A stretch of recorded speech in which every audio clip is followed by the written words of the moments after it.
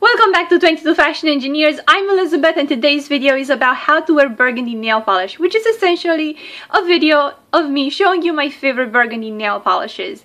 If you watched my purple nail polish video and you sat through the whole thing, first of all, thank you. 20 minutes of talking about nail polishes is quite something, and if you sat through that, well, I thank you because you had patience and it means that you really like nail polish. I'm gonna make it up to you with this video. It's going to be very short. I have a very small section of burgundy nail polish. I only have 6 to show you today, but I wanted to show you specifically burgundy colors, not necessarily fuchsias, not purples, not something that's very much dark reds, in the dark red family. Of course, they veer off towards the warmer side or the cooler side, but I wanted a very pure burgundy selection for you today. I'm going to start with Zoya. This is Zoya, let's see, Zoya Sarah. There we go. And as you can see, this is a foiled polish. It looks a little bit lighter on camera because the lighting is very bright today. This is natural daylight. But it is a dark red. And you see it has flecks in there. I would say that it has some gold, it has some red, it has some pink. And this is what it looks like in a swatch. So this is what you can expect on your nail. This is 3 coats plus a sachet vide top coat, just so you see how shiny it can be. It's very multi-dimensional. I'm not always thrilled with foiled nail polishes for some reason, but this is a very nice nail polish from Zoya.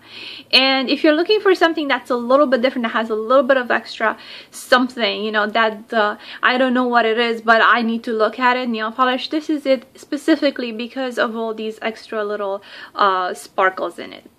The next 2 nail polishes are true burgundies and they're cream colored. They're from the drugstore and they're from Revlon. This one is called, what is it called? Valentine. There we go. And this is a true burgundy. I would say out of all the nail polishes that I have, look how gorgeous that is. It's very creamy. It has a gel-like quality to it, but it's not a jelly. This again is 3 coats. I like 3 coats on all my nail polishes, just to give them the richest possible saturation. I have to be honest with you, this is a very dupeable color. There are tons of colors that are exactly like this at the drugstore, not to mention high-end. And I actually have some pictures of nail polishes and dupes and things like that, and I think I'm going to post those on my blog. Yes, I have a blog, believe it or not.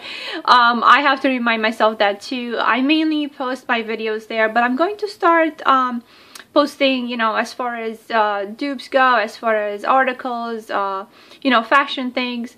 So yeah, I'll link that down below in case you don't know. You can go check it out.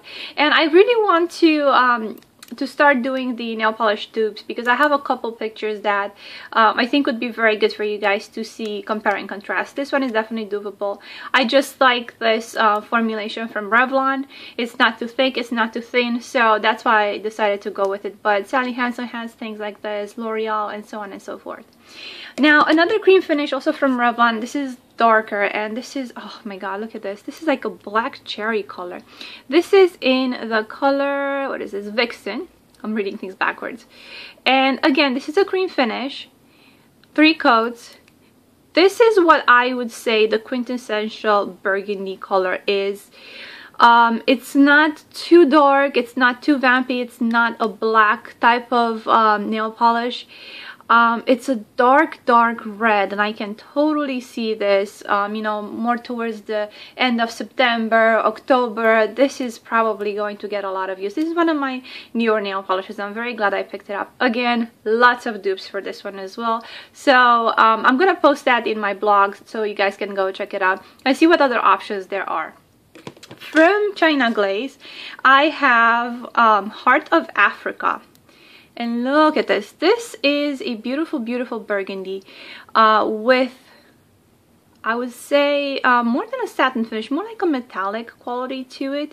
But once you put a clear top coat to it, it just comes alive like nothing else. It's just so deep and dark and rich, and oh my god, this is one of my most favorite burgundy nail polishes of all time.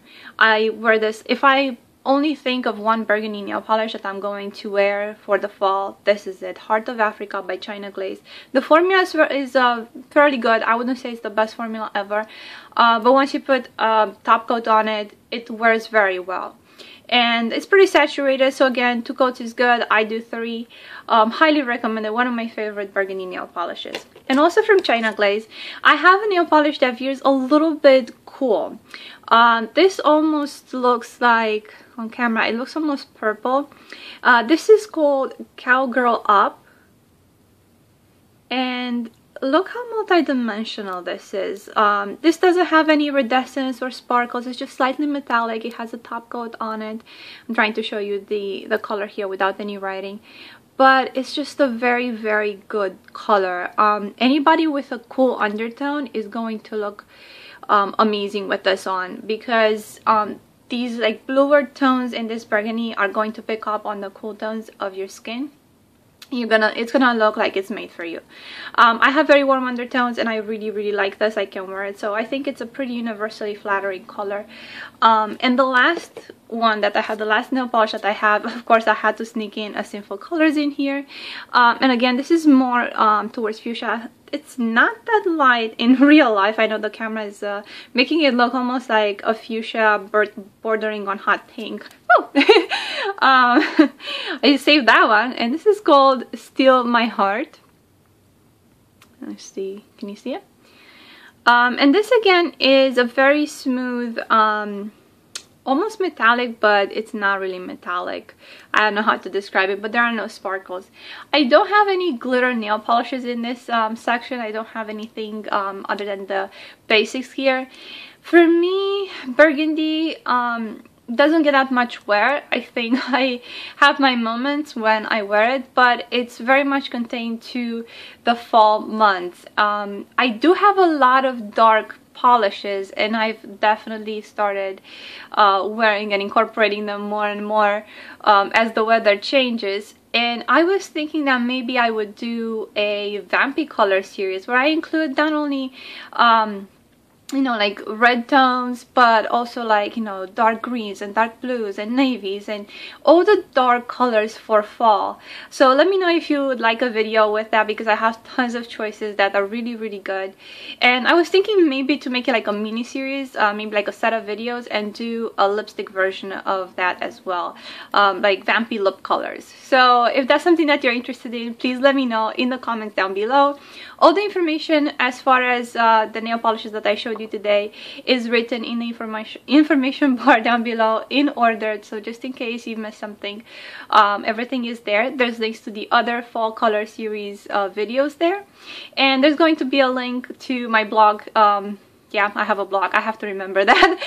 It's been a little bit neglected. I have been focusing on my YouTube channel mostly, and I think I'm going to focus on my blog as well, because I do like writing, and I have a lot of article ideas and a lot of thoughts that I can't always express in videos. Sometimes I have to show you pictures and commentary and you know, talking about designer collections and fashion and things of that nature. Let me know what you would like to see, and let me know your thoughts about the polishes that you saw today. I hope you enjoyed this video. If you did, thumbs up, subscribe, come back. I have many more videos coming up. Thank you for watching, and I'll see you soon.